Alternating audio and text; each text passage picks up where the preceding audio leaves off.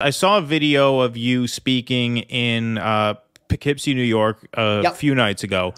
And you said something that was very striking to me. We don't hear from a lot of libertarians on the show very often, but I found that you, as a third-party libertarian, you talk about the Republican Party much in the way that a lot of us sort of disaffected lefties talk about the Democratic Party. You sounded almost exactly the way we sound, except you're talking about the GOP. What you said was that the Republicans have almost no chance of winning statewide races here in New York, but they're not interested in winning. They would rather lose than disrupt their grift. And that's exactly, almost word for word, how we describe Democrat hacks here on our side of things. So do you want to just sort of flesh out that point a little bit? How are the Republicans 100%. Grifting in the same way that the Democrats are? In New York State, and I think many states are this way, running the Board of Elections is actually not officially Democrats, Republicans. It is, quote, the top two parties. So that's all they're doing. And then they make sure that no other parties can get anywhere near the top, and they run it. And these are all jobs. These are all government jobs. So they all want to make sure they're all having government jobs with government grift. As long as they're controlling everything, they have all those government jobs with government grift. That's why they want it. But something else, they keep raising money because they keep lying to Republicans in this state. And every year they tell them, this is the year. I'm sorry, if you are a Republican in New York State, it's never going to be the year ever again. The Republicans have not won any statewide elections in this state, nothing, not governor, not senator, not AG, nothing, in 22 years. And the state is getting bluer, not redder. There are 6.5 million registered Democrats in this state, 3 point something, I think 3.7 non-affiliated, and only like 2.5 million Republicans, and the number's going down. 300,000 New Yorkers leave this state every single year. In 1 month, 6,000 New Yorkers changed their driver's license from New York to Florida. In 1 month, 200 a day. Most of those are Republicans. The state's getting bluer. Those days are long gone, never going to happen again. And they know it. I'm not the only guy who knows this. But they still every year go, yeah, we want to actually make this work. We can do it this time. And millions of New Yorkers, Republicans with hope, give money to the Republican Party. And here's what actually happened. Lee Zeldin, and I don't care if he gets mad hearing this, Lee Zeldin was afraid he was going to lose his seat in the redistricting in Long Island because he was a bad congressman who never showed up. They didn't like him there. He's worried. So he thinks, what can I do? I'm going to lose my seat. What can I do? Now, Nick Langworthy, who runs the Republican Party here in New York, goes, hey, I got an idea. If you'll help me grift, you can run for governor. We'll lie to Republicans here and tell them that they can actually win. They'll give us millions of dollars, and then you can take that money, open up a PAC, and be rich for the next 10 years. And Lee said, that's a great idea. And Nick said, I'll lie, get a bunch of money saying that I can beat Hochul in this state. They'll give me money. Then I'll run for Congress, and then I'll be able to grift. And that is literally what happened. They raised $13 million, knowing they were never going to win. I predicted exactly how much they would lose by. I actually said it. I had the receipts. I told him how much he'd lose by. He lost by that. Then afterwards, I said 3 months later, Lee Zeldin will be part of a PAC grifting. And what is he now? Part of a PAC grifting. And Langworthy stabbed Carl Palladino in the back, ran against him in Congress, and then became a congressman. So both of them grifted perfectly. Not just that, Joe Pinion, the guy who was also running, who was looking to be the senator, that guy's got a gig now on CNN. All the top guys grifted. The Republicans got suckered, lost all their money, and then the state still sucks. Nothing changed. And the argument they say, well, Larry, you can't win. Well, you know what? He came in second again for the past 22 years. Nothing changed. What if I would have come in second? Imagine what I would have done if I would have come in second. You want change? Vote third party. Now, obviously, I'm biased. I would like to be libertarian. However, the Forward Party last year endorsed me. Yeah, that was the question I had for you. I was going to talk to you about that, so go ahead. Yeah, go ahead. I was the only libertarian that the Forward Party endorsed. I was the only one they did across the entire country because I want third parties to win. Third parties are the only way we fix this state and we fix this country. Otherwise, we just get deeper and deeper into this horrible fight, and it's just a grift. I'm obviously biased. I wear my libertarianism on my sleeve, but I would take Forward too. I want a third party. Yeah, so like their main criteria when they were choosing who to endorse in that slate of candidates who they picked, the thing they were looking for most was commitment to electoral reform, right? 100%. Opening up the system to different third parties, ranked choice voting, this and that. So do you want to speak about your stances on those issues? Absolutely. I call it the brogram. I hope that sounds cool. BRO, brogram. It's not bad. It's not bad. Easier ballot access. Heard worse. Right? Yes, there we go. You've heard worse. Ballot access right now in certain states is impossible. New York State, literally impossible. You have to get 45,000 signatures in 6 weeks during a time when there's still snowstorms in New York. It is impossible. How do I know it's impossible? 3 people tried it last year and couldn't do it. Me, someone who's done it before and has a party behind me. Lee Zeldin, the sitting Republican senator and the guy who ran, tried to get a third-party line. He couldn't do it. And Harry Wilson, who was a multimillionaire, he couldn't do it. It is literally impossible. And I sued them before saying, this is impossible. They said, no, it isn't. Then I sued them after saying, look, I said it was impossible. It's impossible. And they still said no, even though last year was the first year in 80 years where there was no independent candidate on the running for governor in New York State. And I am 100% for more easier ballot access. For the most important reason, there is no harm to me being on the ballot. I was on the ballot in 2018. Millions of people chose to not vote for me, sadly. But because you can not vote for me, you can just go, Larry Sharpe, I don't like that guy. And they will just not vote for me. Totally fine. But when I'm not on the ballot, there is harm. And the argument I put towards the court was a very simple one. Every single 2 years, every cycle in New York State, about 500,000 New Yorkers vote third party. Do they think that person's going to win? Of course not. They don't believe that, but they still do it. So why would 500,000 New Yorkers vote third party knowing they're not going to win? It is literally a protest vote against the system. It is your First Amendment right. It is free speech, and the court is literally disenfranchising Americans, New Yorkers. And they went, I don't care. I'm part of the system. You know, it's my system too. No. So that's why I want ballot access. But a second piece I want is the R, and that's ranked choice voting. Ranked choice voting is so important because ranked choice voting takes away the I'm scared of the other guy winning. It allows you to both vote offensively and defensively. So let's say you think that you like me. You think Larry's a good guy. You'd love to vote for him because you like me because I'm good looking. And I am good looking, so that's a valid reason to vote for me. So you decide because I'm good looking and to vote for me. I love it. But you're afraid that maybe the Republican might win. So now you vote for me first and the Democrats second. Offensive, defensive vote.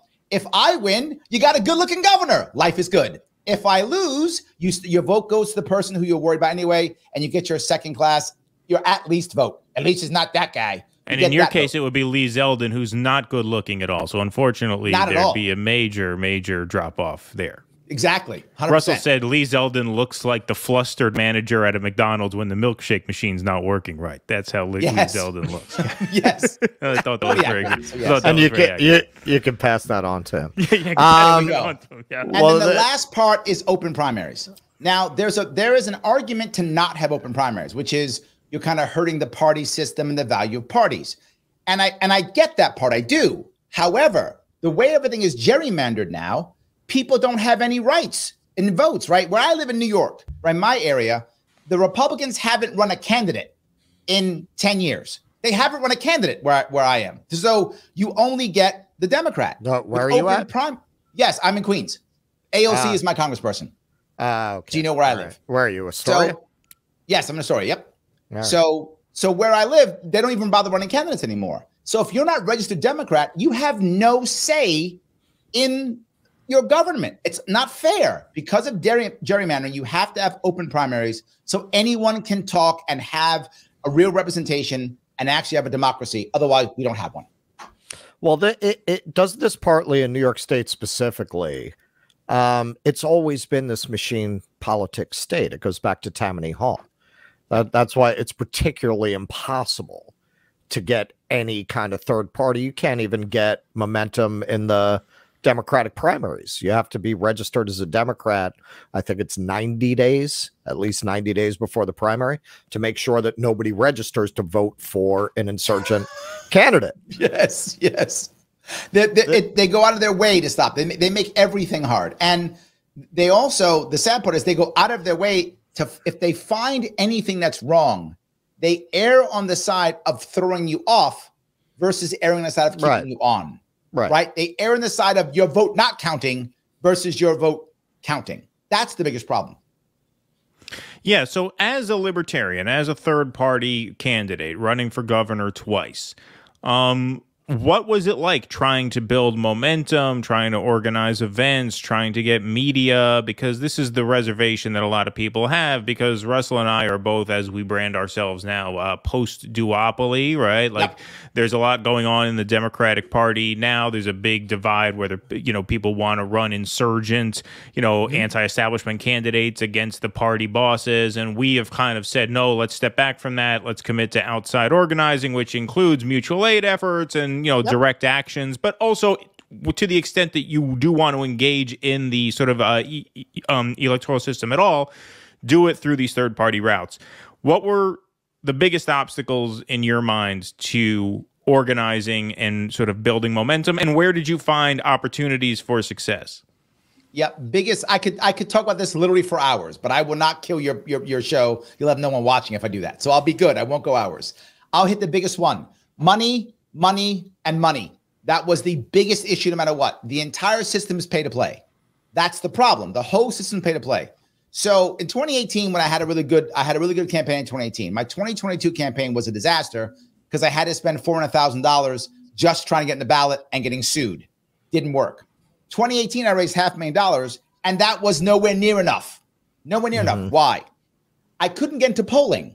And you might say, why not? Well, I was on the ballot and I was raising money. So we called the polling company and said, well, why aren't you on the polls? Why aren't you in the polls? They went, well, you don't buy the poll. I said, what? You got to buy the poll. Oh, so if I buy the poll, then I'm in a poll? They went, yeah. How much does the poll cost? I see. I never knew that. $40,000 for the big boys. Wow. 40 grand. Wow.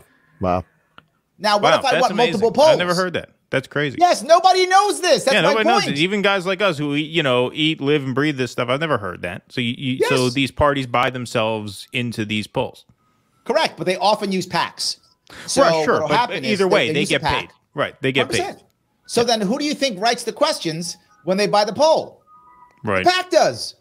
So now you guys love me so much, you want me to be governor in 2026. So you start a PAC and you raise $2 million because you love me. Then you go buy a poll. You call the PAC the Fairness in New York Pact. You call it something cool like that.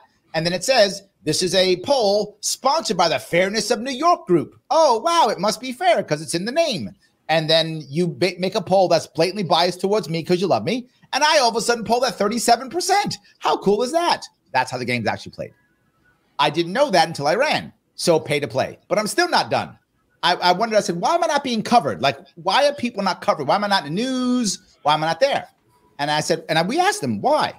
And they said, oh, well, you don't buy ads. I said, what? Yeah, you got to buy ads. Buy ads will cover you. Just buy ads. Oh, wow. That's it. So my biggest problem was, without question, cash. If you buy ads, you get into paper. If you buy polls, you get into polls. If you get into polls and you get into the mainstream, you become mainstream. So cash is the biggest. There are many issues. I can go on forever, but you asked for the biggest one, cash. You have to be able to raise lots of cash. And the problem is most people don't want to give if they think you have no chance of winning. So it's a double-edged sword. You can't win, so they won't give you money. They won't give you money, so you can't win. So it's a very challenging piece. So raising money is the most important thing. If we can raise that money, you can become legitimate. Because and the parties knew that. They knew I learned that in 2018. So they didn't bother trying that. By the way, I was in polls in 2021 because I knew some people who could buy me some polls. So I had some polls. I knew the game. I learned in 2018. I was polling at 6% before I ran. The Republicans saw this, and this goes to your point. I actually was very open. When I was polling at 6%, I thought, okay, this is amazing. I hadn't even announced yet, right? So but I've been crossing the state for 5 years. People knew who I was, right? So I was able to have a decent poll.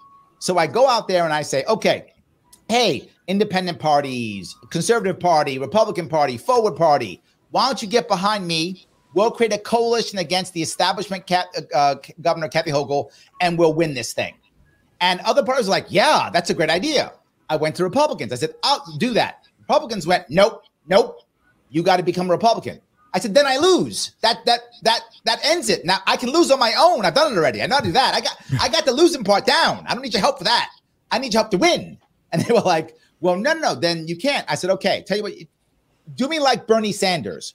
Bernie Sanders is literally an independent, but he runs the Democratic Party. Let me run as a libertarian in your primary. And if I win the primary, Everybody's happy, right? They went, wow, you could win a primary. I said, I will win your primary. I'll win your primary. I'll have 4 lines. Because in New York State, for those of you who don't know, you can run on multiple lines at the same time. Very rare. So I can have 4 or 5 lines, all good, have a chance at winning. And they went, you're right. Oh my God, we're going to sue you off the ballot. That was their answer. Their answer was, we're going to sue you off the ballot. It wasn't, oh my God, we could win. So I literally gave the Republican Party in New York State a chance to win. And they said, wait a minute, that might screw up our grift. So we're going to sue you off the ballot instead. So for my attempt to try to win this thing and to change New York State, my reward was a lawsuit, which cost me about $100,000, and I still lost. Well, this is one of the things that's fascinating to me. I think, a lot of Democrats think they're that corruption is, they're brainwashed. Corruption is a conservative phenomena. New York's a blue state, so it's not corrupt. Very few of them know that it always ranks towards the top of the most corrupt states in America. And that is partly because it's generally been this one-party state, really, for most of its history. With brief interludes, it's been run by Democrats for over 100 years. Agreed. But the last 22 years, utterly dominated by Democrats. I mean, just now supermajorities, just utterly run. And to my point, people would say, well, Larry, even if you won, so what? You can't do anything. That's not true. If I had actually won, obviously it's a fantasy world, but if I had actually won, that would mean I'd have a mandate, number one. So that means people would see that. But number two, our Senate in New York State is almost split, almost 50-50. All I have to have is 5 people in the Senate flip Libertarian, and I run the Senate with a swing vote. People don't realize that. When you're third party, you just need enough to have a swing vote. In our American U.S. Senate, 2 Libertarians, 3 at max, we run the Senate with a swing vote. So you can actually make impact as a third party, not having 51%, just having enough to do a swing vote. Please clap.